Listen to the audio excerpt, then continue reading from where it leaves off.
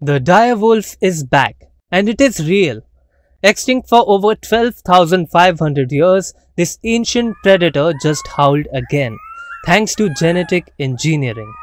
Texas-based Colossal Biosciences has pulled off the world's first de-extinction, giving birth to 3 dire wolf puppies, Romulus, Remus, and Khaleesi.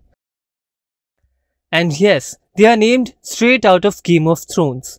Using DNA from a 13,000-year-old tooth and 72,000-year-old skull, they have brought legends back to life.